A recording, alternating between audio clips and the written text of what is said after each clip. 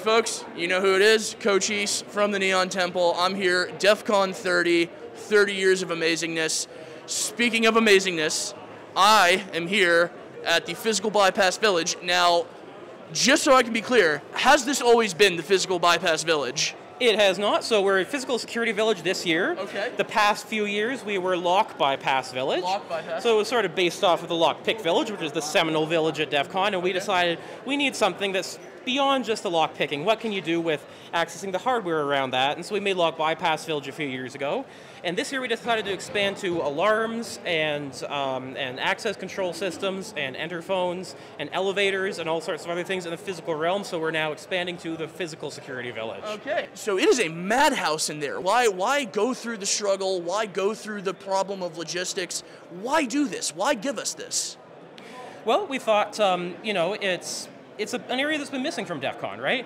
They've got, on the physical side, the lock picking village, which does an amazing job at teaching how you can get through the lock itself, but there's just so much around the lock, right? And so, things like Deviance talks, right? They're always very well received, but people can't really go and, at least legally or ethically, try it out themselves in many cases, right? Okay. So we're creating an environment where people can and get a feel for it and see just how easy it is, and then take it back to their workplace and their homes and whatnot, and try to get some of this stuff fixed. Now, how commonplace are these doors? How often do you see them? They're fairly often, the thing is, right? Because these, when these are improperly installed, or as you can see, when the actual dead latch is broken, then it's super easy. Just take a credit card even, and just slap it open. Okay, so we got a credit card. What's this tool called? It's called a latch slip. Latch slip. And where would I find one? Well, you can get one at the village across the way over there. Okay. The store.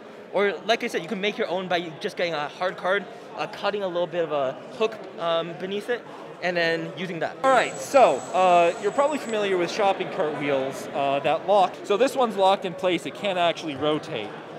So how this normally works is the perimeter of the parking lot has a buried wire that's sending out a signal at 7.8 kilohertz, a super low frequency radio signal. But 7.8 kilohertz is actually in the audible range. So you can broadcast at 7.8 kilohertz using an audio amplifier driving into a speaker coil.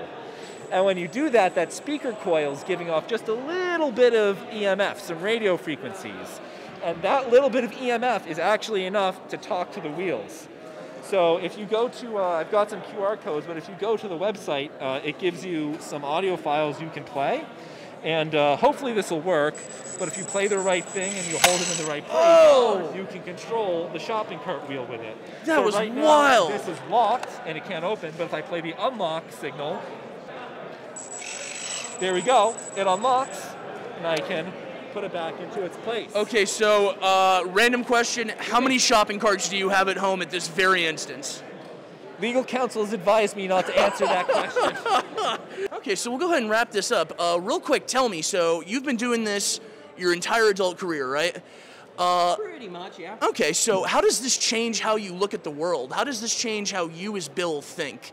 How do you, do you look at the world as one big problem that needs to be solved, or how do I see the world through what you see? Oh, absolutely. I mean, it's the hacker mindset, right? We're all familiar with that hacker mindset. You're looking at things not just for how they're intended to operate, but what can you make it do that is not intended? And so that's extending that into the physical world. So we do a lot of focus on access control systems and actually getting into places, but it applies to just about everything else, right? So consumer electronics and how to open things up. And when you learn how to bypass locks on doors, you can bypass interlocks and whatnot on all sorts of equipment. So it really does apply that hacker mindset to the physical space. And does this affect how comfortable you are walking around in day-to-day life, knowing the fragility of physical security? That's a big misconception, I think, okay, in the hacker community, right? As people are thinking about cyber. And with cyber, your threat surface is the entire world attacking you all at once. The most sophisticated attackers can spread out and attack everyone at once. In physical, you have to be there in person with the tools that take up space and weight, and you need to, if you get caught, you're going straight to the slammer. You're not hiding behind a computer screen, right? So the threat model is very, very different in the physical world. Really, really niche, skillful attacks just aren't going to get used on, a low-cost environment. Now, is that something you think companies need to start thinking about differently, is cyber threat models versus physical threat models? Absolutely. Absolutely, yeah. And different companies have different levels of maturity in that understanding, but it really comes down to a business decision process at the end of the day of like, is this cost of hardening our facility worth it compared to what we're actually protecting within it? Awesome, thank you, Bill. You've heard it here from me for as long as you've known me. You could spend $5 million on cybersecurity. If you spend $5 on a lock, all of your servers are in the back of my Honda.